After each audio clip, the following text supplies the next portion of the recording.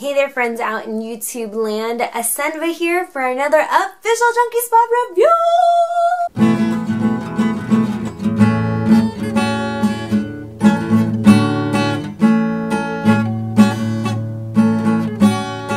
Yes, today I have a very special doll to review and I'm very excited because I was very interested in this doll, as I am sure a lot of you were, because there are quite a lot of threads and discussion about this particular doll. And today I'm here to show you all the brand new 60 centimeter Hujoo Amie, or Amie. I'm not sure how they're pronouncing it, but it's A-M-I-E. This is the Anthro SD sized doll that is customized to look like a dog. And so if you are kind of one of those peeps that are into the Anthro dolls and you're looking for a very affordable, cool looking SD sized doll, this is a good place to look and a good place to start. And I'm very excited to show you guys the mechanics of the body, and I'm very excited to show you kind of some of the things that she can do as well as the things that she comes with. So without further ado, let's go ahead and start the review. So let me go ahead and start you off with some basic measurements. We have a bust size at 26.5 centimeters.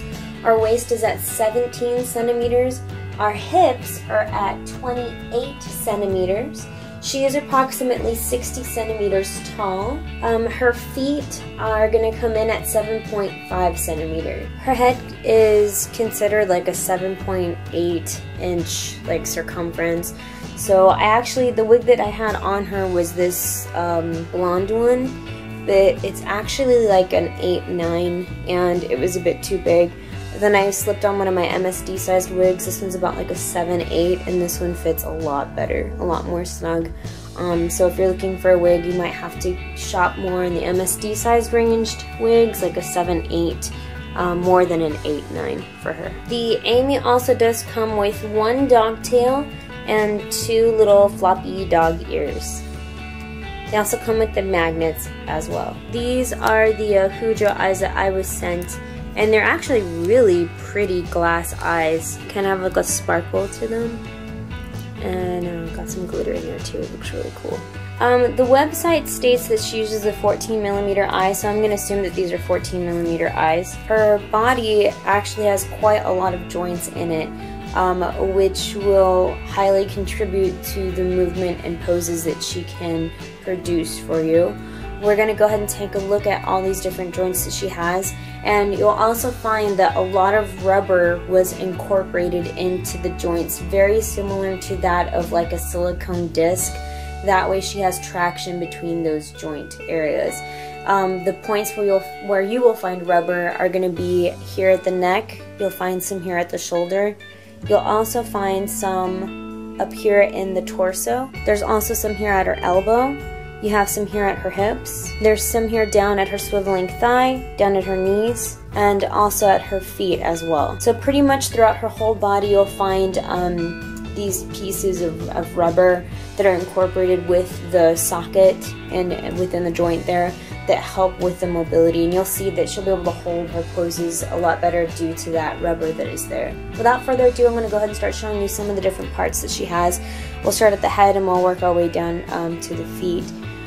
Once again, she is made out of ABS, so it's not really resin that she's made out of, it's more of a plasticky material. It doesn't feel like, oh my god, totally different, like, it doesn't feel like poor in quality. It just feels like a really solid plastic. It's not even that hollow, to be honest with you, either. I know some of the other Hujoo dolls feel a little bit on the thin side as far as their casting goes for their ABS, but she's pretty thick throughout her body. So let's go ahead and take a look at her head. The head cap comes off a lot easier than most of the Hujoo dolls, which is really nice. It's put together with the pegs that are placed here and then this third peg that is here. So those three holes right here are going to go match up with these pegs that are here on this side of the head cap. You'll also notice on the back of our head cap here, it says BJD shop. Honestly, it from what I understand, from what Emery told me, it's the same company. Hujoo actually has this name as well. I guess they're the same, or I'm not 100% sure like the whole like law-abiding facts behind it, but I know it's the same company. So even though it does say BJD shop on this one, it's still sold on the Hujoo website and it's still manufactured by Hujoo. Inside of our head, you'll see that the sockets for the eyes go in there pretty deeply. So you're gonna have a really good eye socket for a stemmed eye. That way, if you do have a stemmed eye, you're able to move it and position it a lot better from where they put the sockets in our head here. As well as a different hook system, which I am really excited about. It's still not an S hook quite yet, but I do appreciate the fact that they're trying different things. They have kind of like this donut piece here, which you can find for most resin dolls too. It's like a locking mechanism, and then it has like this keychain snap to it. So essentially, if you wanted to take off the stringing for this, you're gonna initially you'll pull up on this string, and then I don't know if you can see it there. The pink part has a gap to it, so right now it's locked into position because there's grooves here on either side where the hook, I don't know what to call this really, where the hook is. Once you pull up the string and then you twist it, it'll go through the pink opening that is there, and then it'll also slide through the neck piece, this beige part down here, this neck piece down here, so that way you can remove the head. I honestly don't understand why they don't just put an S hook in there. Like, I don't know why. Or I guess they're just trying to be different, but I honestly would rather have an S hook. Maybe it's because they don't have enough space with the pegs that are in here, and that's why they can't do it. I'm not 100% sure.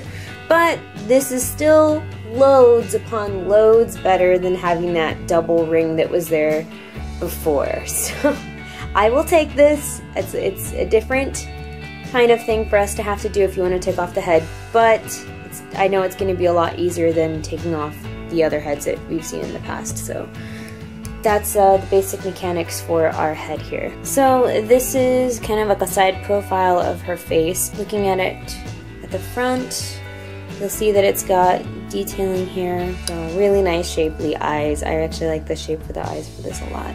There isn't really any creasage or anything like an eyebrow shape here, so you're gonna probably have to create some lines or something in order to make that effect. Once again, this is where I was talking to you guys about earlier with the rubber. So this is the rubber piece, but due to that rubber piece, she is able to do a crazy amount of posing for her head, and she's able to keep it in that position, which is really nice. So I really like the fact that she can really look up and really look down, which is really cool. So gotta give him kudos points for that, guys. It's really good. So moving down, now we're at our arms. Once again, you'll see that the rubber piece is here, and if we were to open up the arm, you'll see that it very much, like I was mentioning earlier, kind of is very reminiscent of those silicone pieces that Volks has, the little silicone discs that you insert, except this one's made out of rubber. It's there for a purpose. It's going to be there to help you maintain poses, and she's able to hold them quite nicely because of that rubber piece.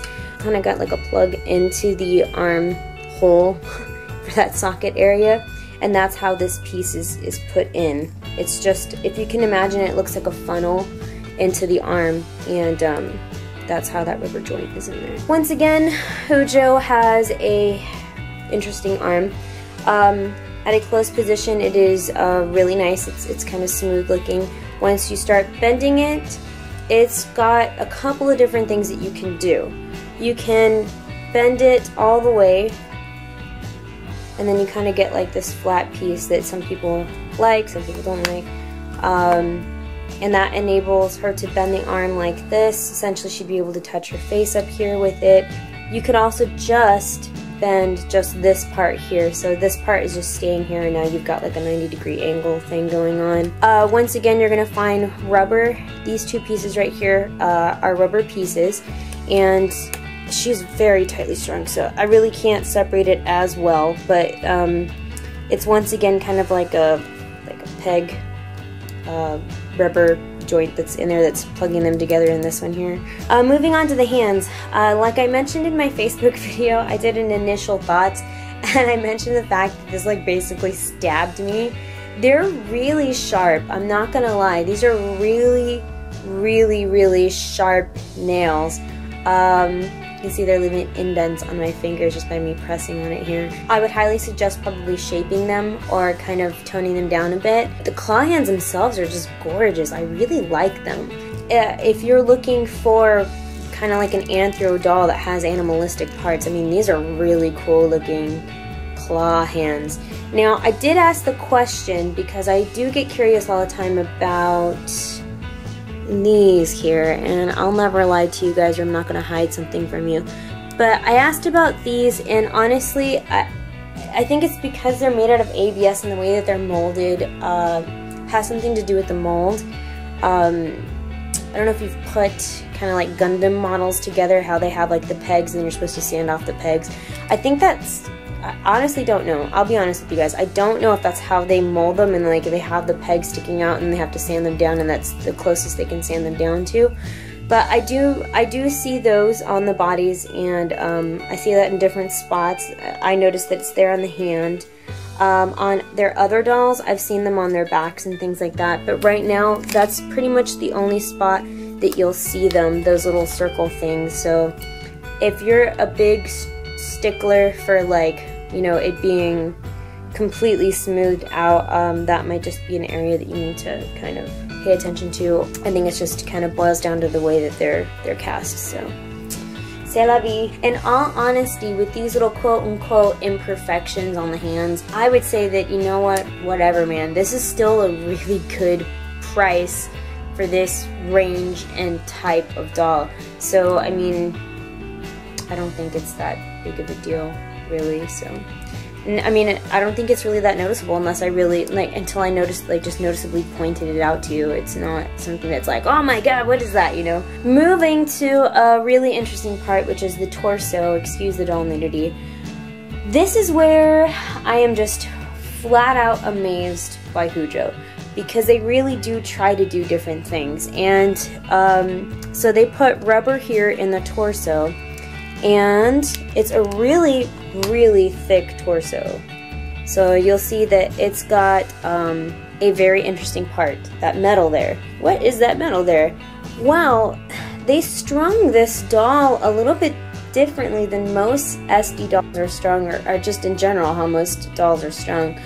The way they did this is they did stringing for the head up here, and they pushed it down here to about here to this mid joint here, and they looped it off. And so imagine just kind of like one loop of elastic like here. And then for the legs, they did the normal stuff that you would do for legs, with the strings going down, with the loops down here, and then they joined it with the other one here with the metal clasp.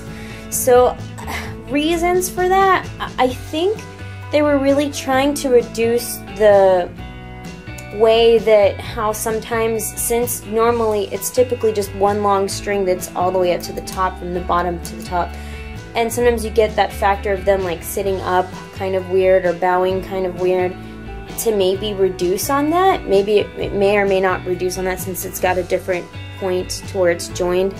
That's my best guess. And has it helped? I don't know. I haven't played with her enough to really decide if that really was a interesting or good beneficial thing for them to do. So you'll see down here, this is the bottom of it, and it's joined by kind of like one of these clasp things. Yeah, I don't know, guys. I don't know if that really is gonna help a lot or if that will reduce anything. I do know for sure now this is gonna change how you're gonna have to restring her. You'll have to do it in parts. So you'll essentially have to keep record of how big of an elastic you'll need for this upper part and how big of an elastic you'll need for the lower part. Going back up to the torso part up here, because of that rubber that is there, it does help her maintain any poses that you want to do if she's going to be doing like a side pose. It will look kind of weird if she doesn't have any clothes on, because you can like blatantly see that, you know, it's off the torso. But I still think it's pretty cool, because if she has clothes on, you're not really really notice that it's not really matching like on the rest of her body. So like for example like this, like if you're moving it to the side, if she's got clothes on, it's gonna cover it. So but yeah, they offered a lot of mobility for bending forward and for going back as well. So lots of mobility there if you're a person that likes mobility in that joint area. Going back to this lower torso part, so you'll notice that right here there is a slot. And the reason why there's a slot there is that you can insert the magnet for the tail there. Moving down to, I think, the most interesting part, which is the hips. So I have battled with this a couple of times now to get her to sit. She stands really well, and the main reason behind that is that they have a lot of rubber here. This whole piece right here, this section right here is rubber, and that's what's enabling her to keep her standing position. So you should have no fears with standing her. Standing her is going to be pretty easy, I think. The only qualm that I have that I still don't really fully understand, and I've tried to look at the company photos, is how to properly sit her. Because when I sit her, like the rubber, it's so good that it's not letting me sit her comfortably all the way. So I almost have to basically kind of pull it out a little bit here and slide it up to kind of get that joint moving.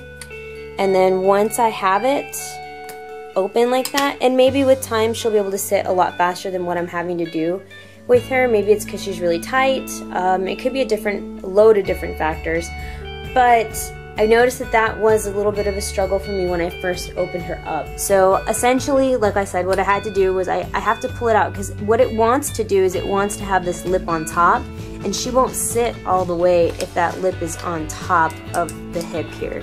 It won't sit comfortably. It actually has to be underneath. So I really have to make sure that that gets pushed down underneath, and that way she can get into a sitting position.